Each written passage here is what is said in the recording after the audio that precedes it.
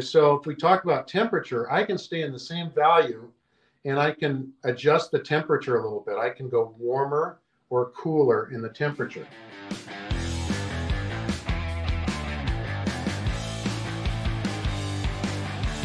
You want to make better paintings? Today is your day. Mark Fehlman, what are you going to teach us today on Art School Live? I want to talk to you about a totally different way of seeing when you're out in the field. I want you to be able to see a composition. I don't want to just have you paint what you're seeing. I want you to be inspired by it. You're creating an illusion, an impression of the scene. And we're going to take elements. I'm going to take you through some steps and teach you how to see a scene in a different way. Okay?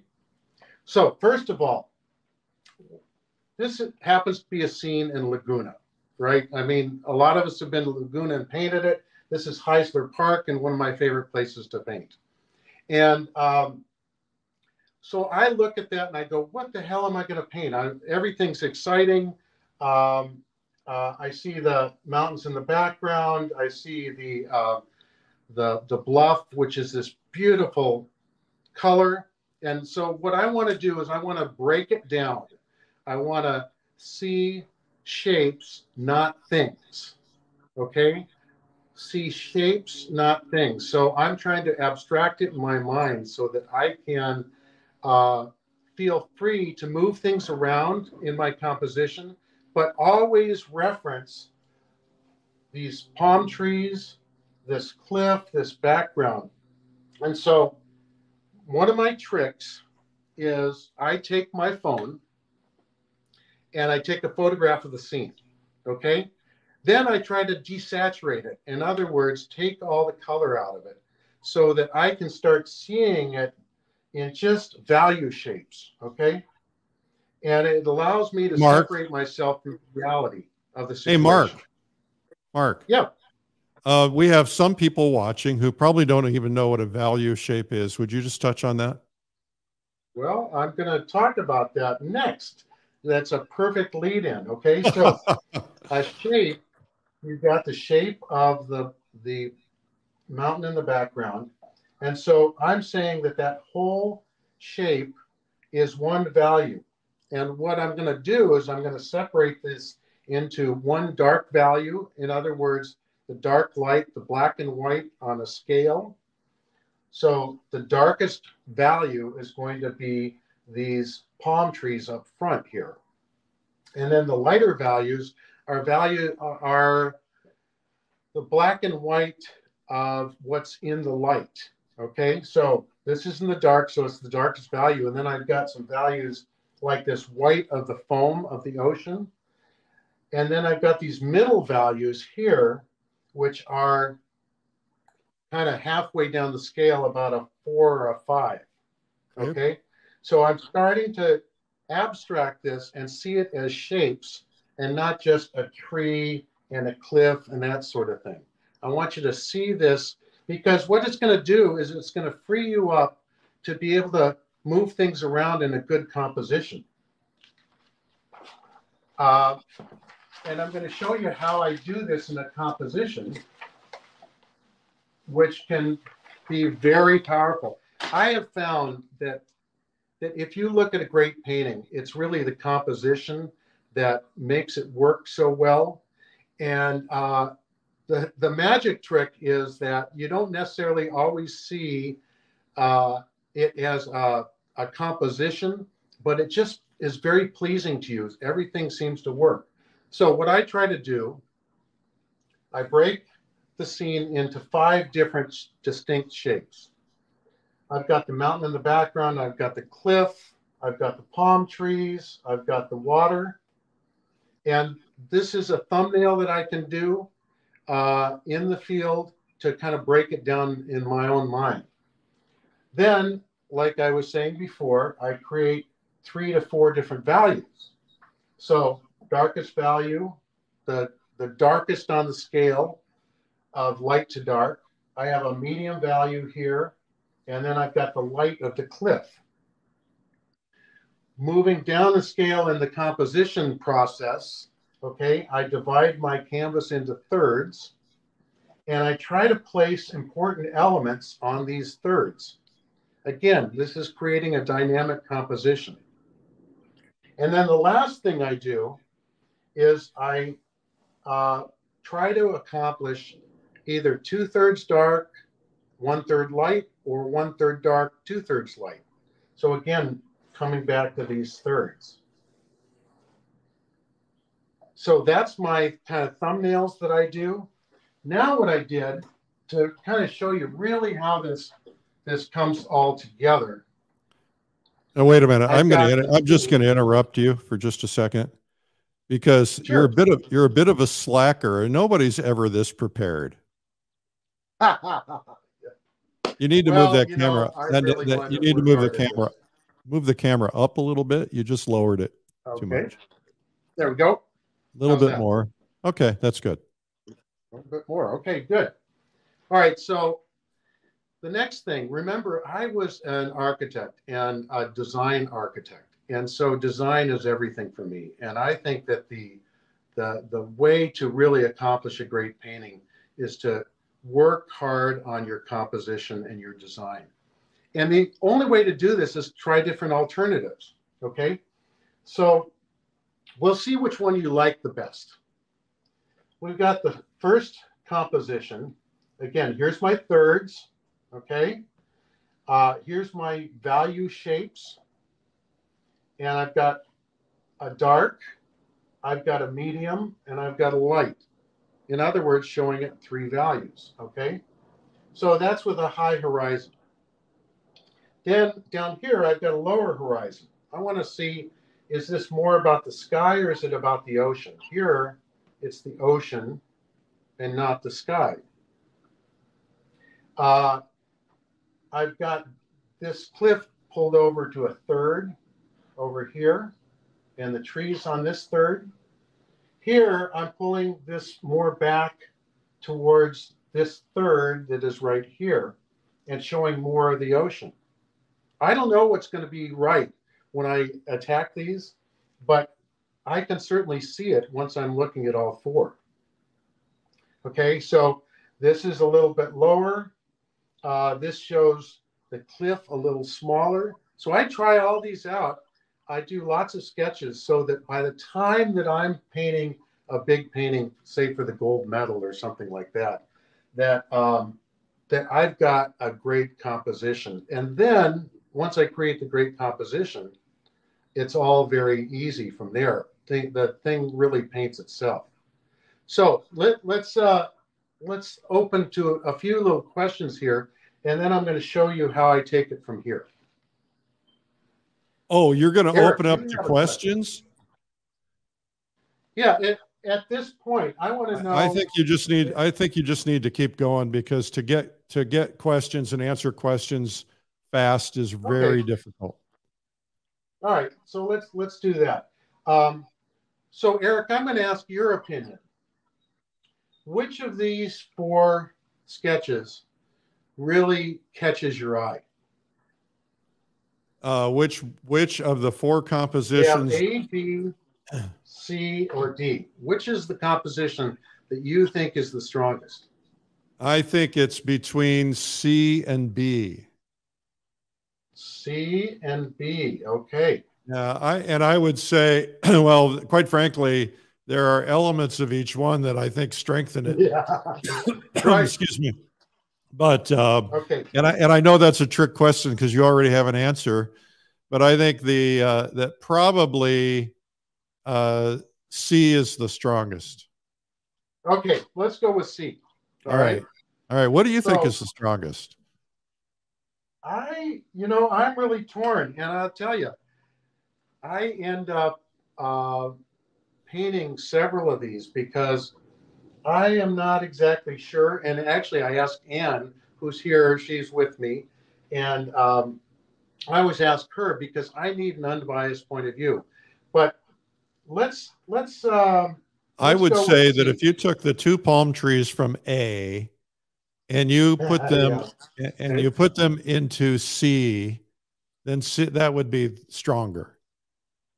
See, Okay. I think So A from a simplicity standpoint is very strong, but I like the way that C leads my eye back better. there you go. So what's strong about this is I've got one big palm tree. I could put another one in easily, but see, this is the process that I go through. Sometimes I'll set it aside and just glance at it, and it comes to me, what is the stronger? Okay, here's what here's from the uh, comments. Let's read them out to you. Maggie says C. Regina says C. Eunice says 4. Suzanne says C. 4. 4. That's This is D. D. Okay. Okay. Gisela says D. Karen says B and D. Lamba says B. Elaine says C. Matthew says A. Ann says C. Hunter says D. Jenny says C. Lamba says D for All right. I placement. got the general All right, you idea. got the drift. All right. Oh, they're Yeah. going to keep Okay. So going. look, can you see the paint here? Yeah, a little bit. In fact, let's put it up here. All right. Okay. So what I've done is my 3 values, I've mixed up colors so I can colorize this and stay in the same value. Okay. All right. So I'm going to start with my darkest dark. So what, all 3 of those are in the same value? No. No, I've they're got the not. lightest value, the Okay. mid value, and the darkest value. All right. Okay. Okay. And I'm going to start with the darkest value. Maybe I'll darken it just a little bit on the edge. Okay. And I'm going to start by painting over this this kind of black and white. It's really warm and neutral color, but this is the value that I really want to shoot for. Okay. So I'm doing it very loosely, but I want to show you that I can colorize this in a way that that keeps this value system that I've set up, and then I can start working from this to colorize this, but stay in the same value. Okay. Yep. Now, the next value in the light, and I'm working from dark to light, is this medium shape right here. And it's a little bit warmer shaped because it's closer to you. So if we talk about temperature, I can stay in the same value and I can adjust the temperature a little bit. I can go warmer or cooler in the temperature. Okay. This is a little bit closer than this. It's pretty close to the same value, but I'm going to have this kind of greenish color that I've mixed up. And I'm going to put this right next to this dark color.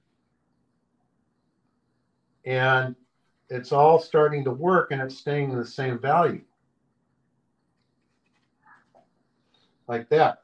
Then if I then step back, I've got, see how this green and this bluish, it's got a little pink in it, is pretty much the same value, but it steps back because it's much cooler. So I'm starting to get this atmospheric perspective in here that starts making that painting. But again, I've stuck with the same composition, and it has this depth because I've got a dark up in front that's a little bit warmer. I've got this medium value in pretty much the same, but this is cooler and that's warmer. Okay. And then we said that the water, which is a deeper blue, is about that same value. And I'm going to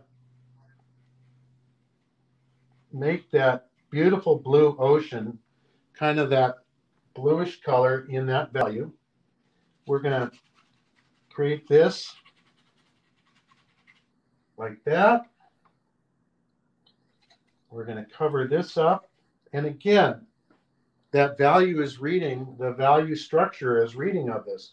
I'm going to get into the palm tree, which is going to be a little greener.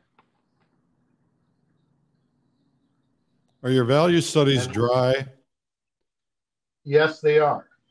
Okay. They are. I painted them over the weekend when I was watching the Final Four, when I was watching Duke win. Okay. Then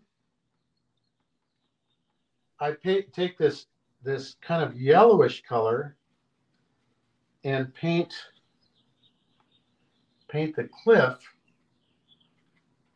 and see how that's all pretty striking. I mean, I've spent 5 minutes colorizing this, and it's because I kept my values, it's starting to read. How's that read there? It reads. Okay. It's striking. Now, it's striking and powerful. I'm going to take this white, okay, and paint this foam. Gotta always keep your brush as clean as possible. Some people will paint their whites with a different brush. Not me. Yeah, well, I'm trying to. I like mud. I know you can only afford one brush because you're a poor San Diegan who has to pay for expensive housing and high real estate taxes. So, you want to know the brushes I use? Not particularly. I love rosemary brushes. They're the best. And I paint on Raymar panels, which I love a lot. I use Gamblin paints and Hughes paints, which I love a lot. Let's do this sky while we're at it here. And a little bit of blue in there will be just fine. It's hard to see the sky because the light's reflecting it out. But right, when you step in front of the general light, idea, because I'm keeping that value. So I'm trying to hold these values as much as possible, and it allows them to stand out, these various shapes. Okay. So now I've got kind of the next step in this evolution of painting, but I've got my values working really well. I've got 3 values. I've got about 5 good shapes here. And I can then start putting in detail, like the Hotel Laguna is back here. I'll probably put some white for the foam crashing. I can start getting into detail, but I've got my basic composition, and the composition is strong. So that I feel that something like this is really worth painting, and I'll show you. So I've taken this because I've painted this a few times, but this is the sort of thing that I can then come up with, and I can start getting some ins and outs in these waves, so they're not quite so graphic, but you can see that I've got my light value back here, my strongest, most colorized value in here of these cliffs, and then these palm trees in front, and it all holds together. So that is really what I want to say, and I'll go at it one more time in a way that we need to see these almost as abstract, right? I don't want you painting the scene perfectly the way that you see it. We try to enhance color. We try to edit, move things around, enlarge things, maybe get rid of something completely. And then work hard at, take your time to build a foundation of different ideas that are going to be a strong composition. And this is really the secret that I've found to be able to progress to create a great painting. So, well, you know, you're such a good teacher. And since you've been doing all these shameless self-promotions for non-paying products, I'll just do a shameless promotion for your video, which is called Design Strategies for Powerful Paintings with Mark Fehlman. And he goes through all the details in these paintings and how to do it. and those are available at painttube.tv. All right, now I've done my job. Okay. I can give Mark trouble because we're friends. Yeah. But it's interesting. The reason that I started doing some of these videos was when you can crystallize your thinking and you can start talking about it and teaching it, it makes it so much stronger. I remember when I was doing my streamlined video, I thought, if I just follow my steps that I'm telling everybody else to follow, then I'm going to be a stronger painter. And it's really come together like that for me. I take the time to go through understanding a scene, analyzing it, breaking it into shapes, and then creating a strong composition. And if you do that, you're going to make such a big change in your work that you'll be very surprised, and people will say, wow, you're learning something new. What is it? And then you start telling them about it, and you can explain why your work's so strong. That's an important concept, Mark, because planning is everything. And, I was out painting in San Miguel this weekend, all last week. And I kept struggling with this one scene. And so I thought about it all day. I thought about I didn't sketch it out, which I should have, but I had it all done in my head. And then when I got up there and I nailed it, and all of a sudden you're getting all these positive feedback comments from decent artists and saying, hey, you nailed it. So it has a lot to do with planning. Absolutely, if you can. Yes. Now, I'm probably biased as an architect because I think planning's everything. But I think that planning and doing thumbnails and these quick little sketches are going to get you a lot further down the road. Absolutely. Well, this was a good lesson, Mark. So tell me, what are you doing in May? Oh, in May.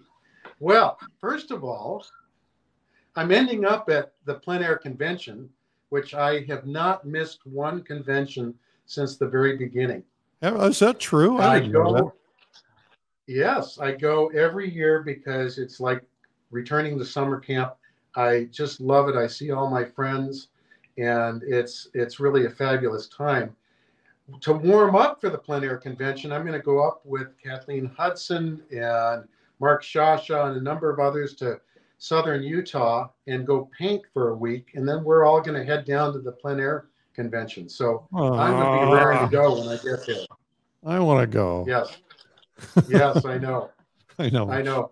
But you notice he just kind of like, well, I didn't give you an invitation.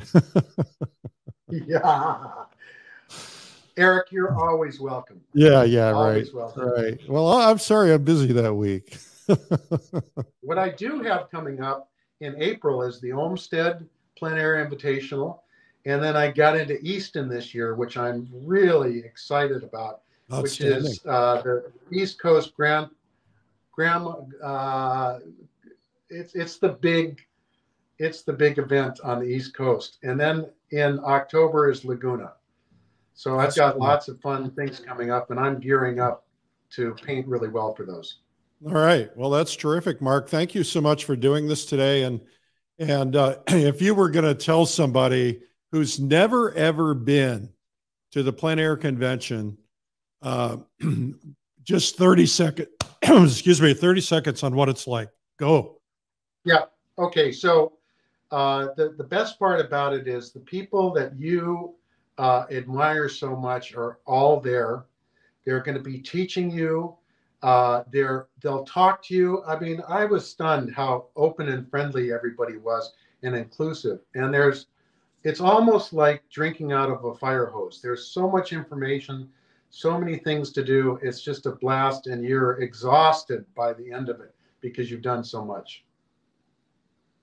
That sounds good. All right. Well, thank you, Mark. I appreciate your feedback today, and thank you for your mastery of technology. Yes. Thank you so much. All right. Our guest today, Mark Fehlman. Mark, you are a rock star, and we're excited to have you here today, and thank you for doing it. Bye-bye.